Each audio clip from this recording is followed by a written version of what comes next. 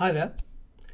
In this topic video, we're going to be focusing on some of the economic effects of a currency or exchange rate depreciation. A depreciation of sterling, for example, means that the UK pound has gone down in value in the foreign exchange markets. You can see this happening if you follow the green line on this chart. Sterling depreciated by more than 20% during 2008. What that means is that £1 buys less of a foreign currency. And the consequence is that UK goods and services being sold overseas will be cheaper when priced in foreign currencies, and foreign goods and services, in other words imports, will be more expensive when priced in domestic currency terms. So when the pound, for example, depreciates against the US dollar or against the euro, it makes the price of UK imports from those countries go up, and it makes the price of our exports overseas go down. In theory, these changes in prices will bring about substitution effects or expenditure switching effects. So we might expect to see a fall or a contraction in the demand for imports, and hopefully an expansion in the demand for exports. Other things being the same, a depreciation of the exchange rate represents an expansion of monetary policy. In theory, it should lead to an expansion of domestic output, GDP. It could, in theory, help to improve, in other words, reduce a country's trade deficit, and it could also lead to a stimulus in the total level of domestic employment. So clearly, a fall in the currency can be quite important for a government in hoping to achieve one or more of its macroeconomic objectives, because a change in the currency affects growth, it affects inflation, unemployment and trade. Let's be clear here, if there's a fall in the currency, other things being the same, it tends to lead to an increase in inflation. And that's partly because if the currency goes down, the things we import, our imported oil, our imported foodstuffs, our imported energy will become more expensive when priced in pounds. And so that's likely to cause cost push inflation. On the other side, though, a fall in the exchange rate ought to help our trade balance. A weaker currency makes our exporting businesses more competitive in overseas markets. And if there are significant export sale increases, that ought to lead to a stronger trade balance. A weaker currency, other things being the same, is good for growth and for jobs. A rise in exports and a fall in imports, of course, is a net injection into the circular flow, and the higher profits and the higher output and investment in export industries could kickstart and lead to an export multiplier effect in related sectors. So how do we show the effects of a currency depreciation using standard ADAS diagrams? Well, let's take the first example, the impact on exports. If the currency falls in value, it makes exports cheaper overseas, and depending on the elasticity of demand and other factors as well, we would expect to see aggregate demand to shift outwards from 81 to 82. So you can imagine, for example, how a fall in the exchange rate could be a very useful instrument of monetary policy designed to lift an economy out of a recession, for example. On the other hand, a currency depreciation makes the imports, the things we have to buy in from overseas, more expensive, and that causes an inward shift of aggregate supply, shown by my diagram. So we have a double effect here. We have an outward shift of demand, 81 to 82, caused by rising exports, but higher import costs causing a shift from AS1 to AS2. Well, overall, one could argue that a currency depreciation is expansionary for output, but it can also lead to higher inflation. Now, one of the big questions is whether a fall in the currency will actually lead to an improvement in the net trade balance on the current account. Some economists are interested in the idea of a J-curve. The J-curve is a theoretical idea which we can see sometimes for some countries, which shows the time lags between a depreciating currency and an improved trade balance. So in our diagram here, we start off with a trade deficit and we assume the currency depreciates.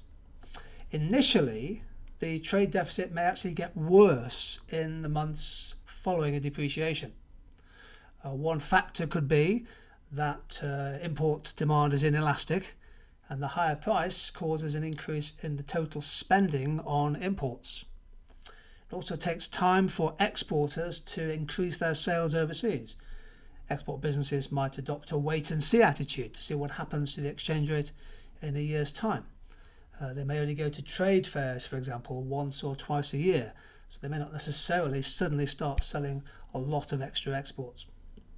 So the trade balance in the short term may actually worsen, but hopefully over time a weaker, a more competitive currency ought to improve the net trade position, and that's shown in my diagram.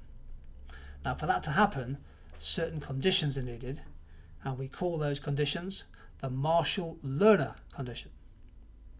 The Marshall Lerner Condition states that depreciation or devaluation of the exchange rate will lead to a net improvement in the trade balance, provided that the sum of the elasticity of demand for exports added to the elasticity of demand for imports is greater than 1.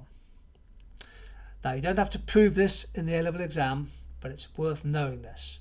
The Marshall Lerner Condition, provided that the sum of the two elasticities of demand for exports and imports are greater than 1, a fall in the exchange rate ought to lead to an improved trade position.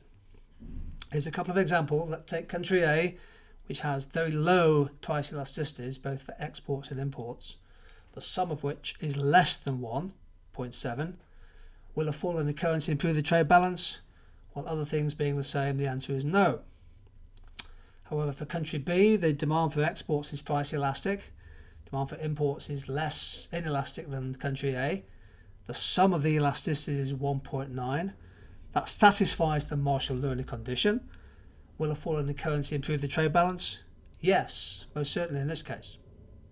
In country C, inelastic demand for exports, 0.8, very inelastic demand for imports, 0.2, they sum to 1. Now, other things being the same, a fall in the currency will, broadly speaking, leave the balance of trade unchanged. Key revision point on the Marshall Lerner Condition is that if a currency depreciates, for example if the pound falls against the euro, unless the elasticity of demand for exports is 0, in other words there's absolutely no change in demand, then the value of the exports that we sell will almost certainly go up when the currency falls, because we're converting back into, for example, pounds instead of euros. But the value of spending on imports is uncertain, and if the demand for imports is inelastic and the price goes up, your AS micro should tell you that the total spending on imports will increase. So how do we evaluate the effects of currency depreciation? Well, in theory, a depreciation of the exchange rate is good news for aggregate demand and growth. It's effectively an expansion of monetary policy, and indeed many countries are actively trying to depreciate their exchange rates in a bid to stimulate economic growth. But the effects of depreciation clearly depend on a number of variables. One can always talk about time lags. It takes time for consumers and businesses in both countries, or more than one country affected, to respond and to change their spending. The impact of a currency depreciation also depends on how open is an economy. In other words, how big is trade as a share of GDP.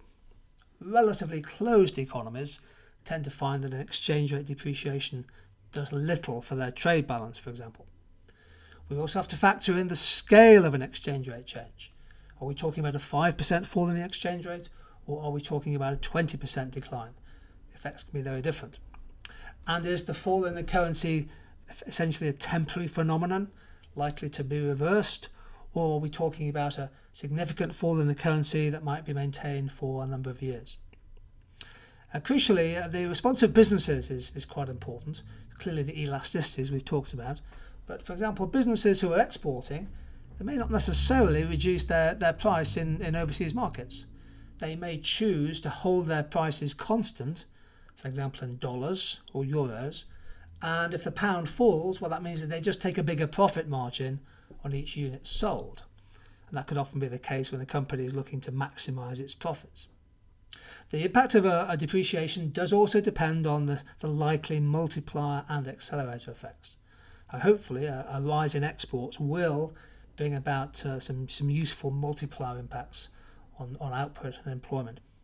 So look at our separate topic videos on the multiplier and the accelerator for some revision on that. And finally, the impact of a currency depreciation also depends on when it happens. If you're coming out of a recession, then there's likely to be plenty of spare capacity, which will allow exporters to ramp up production, increase their sales. You get an exchange rate depreciation later on in the economic cycle, when there's less spare capacity in the economy. It could be the case that exports can't really respond very much, and actually the main effect could be higher inflation. So this slide provides you with some evaluative points about the impact of a currency depreciation. We've taken you through some ADS analysis and we've looked at some evaluation points. So hopefully you're a little clearer on what might happen to the macroeconomy if there is a currency depreciation. Thanks for joining in on this one.